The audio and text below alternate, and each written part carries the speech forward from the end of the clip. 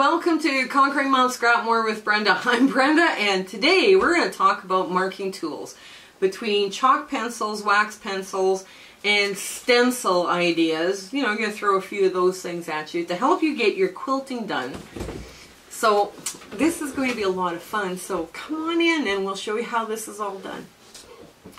Okay, in this section of the quilt, what we're going to do is we're going to have a smaller stencil, a thin little stencil, and it's mostly this one is for borders, but we can play around with this and make this a lot of fun. Now let's just put this like so, line this up along the edge. Now I have these pencils from Bohim, B-O-H-I-M.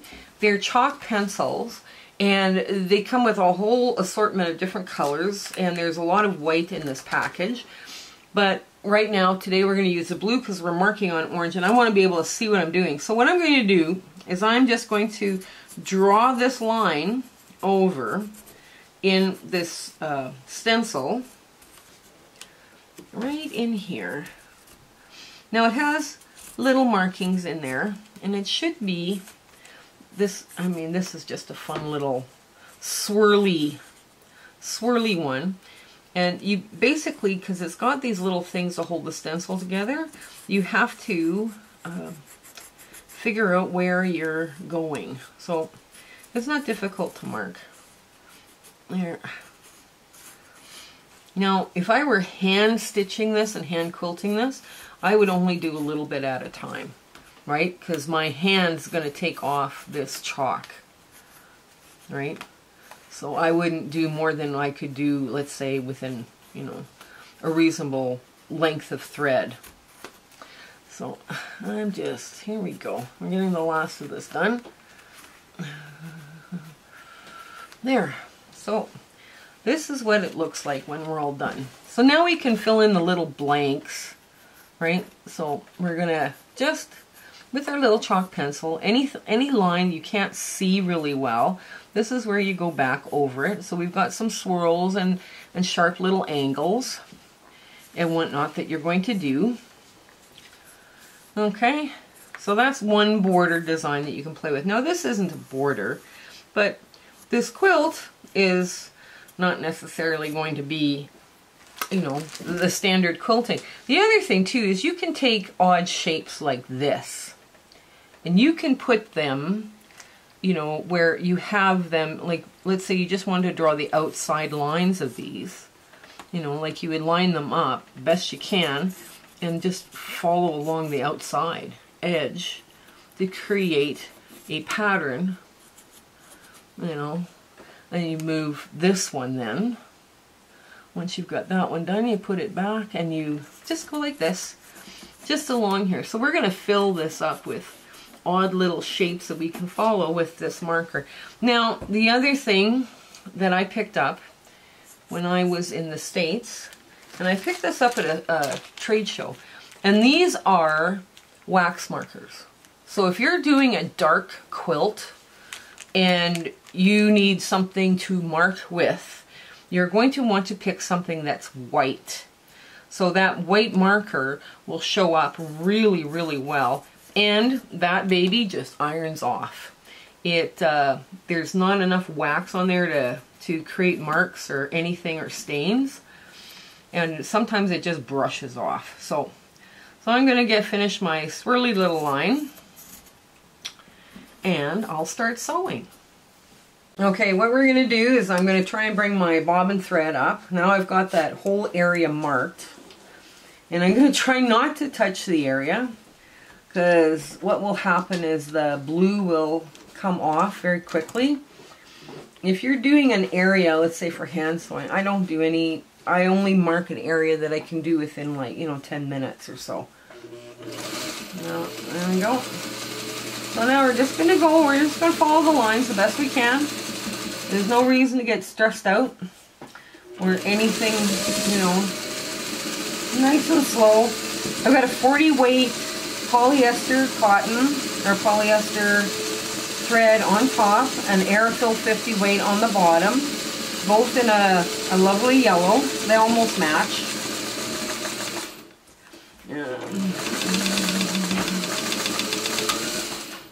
And my thread broke. Let me fix this thread and we'll get back.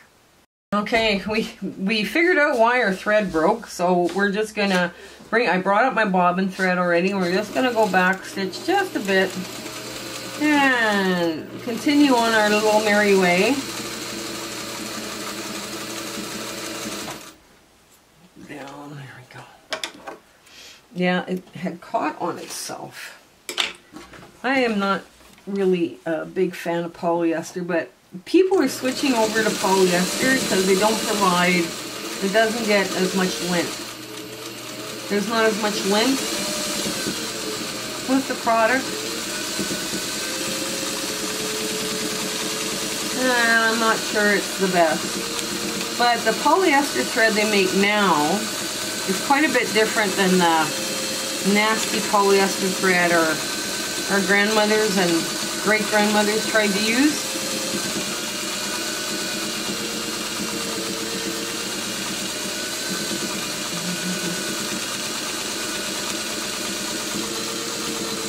Now, go up and across and down my little apple core shape, or that little swirly apple core fun shape that I did. Okay. There, now I have to reposition my hand. It's hard repositioning your hands and not touching any of the chalk. Just so you know. Just so you know that. Just, you know, so you might want to, you know, think about that when you're putting your chalk lines on. You're only doing a little bit at a time.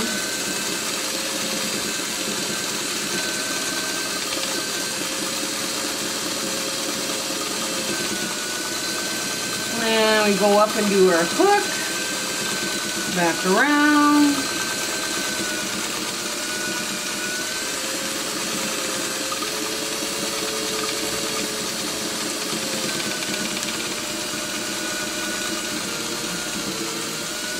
A little swirl here.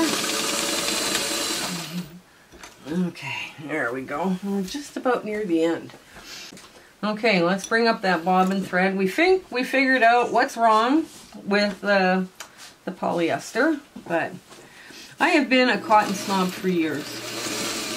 I don't like making quilts with polyester filled batting, and I don't, you know, I never use polyester thread. So I've promised myself I will try this to see if I like it and whether or not I get a great effect from it, or, you know. Now, because I'm using cotton batting, my stitching only has to be every 4 inches, but I like to play around with designs and do all sorts of other little fun stuff. So this is what we're doing. And we just got one nice swirl with a hook in the middle.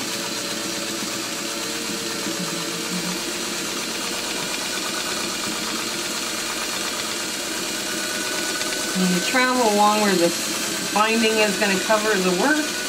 Travel along your tape. Travel out, and now we're done. So there's another big section done very quickly. Let me just let it loose from here, and then you can see. I did a little wobbling, but that's okay. It'll come. So when we flip this over, you see, all you're going to see now in the back is texture. There, all you're going to see is texture. See little curls and swirls and all this stuff right here? Yeah. Okay. Okay, because I use blue chalk in my chalk pencil here from Bohim, what you do now, because blue chalk, if you iron this, it'll stain your quilt. It'll be permanent forever. So what you do is you just take a washcloth. Sometimes it works better if it's a little damp, but try it dry first, and it just rubs off. You just rub it off, and there's, you know, very little left. And then if you're going to give it to somebody and wash it, you can wash it off. But yeah, it just rubs off, and it almost rubs off as you're working on it. So don't chalk mark a whole big area, like a huge area. Don't do that, because what'll happen is by the time you get to the outer edges, you can't see what you're doing. So, but yeah, it does wash out. So don't worry about it. If you're giving this to a charity or to a child, you want it washed and clean before you give them the quilt. So my niece asked how to wash a quilt for the very first time. And I have found a tried and true secret recipe. You put 1 quilt in your washer with cold water, mild detergent, and 1 cup of vinegar. That's it.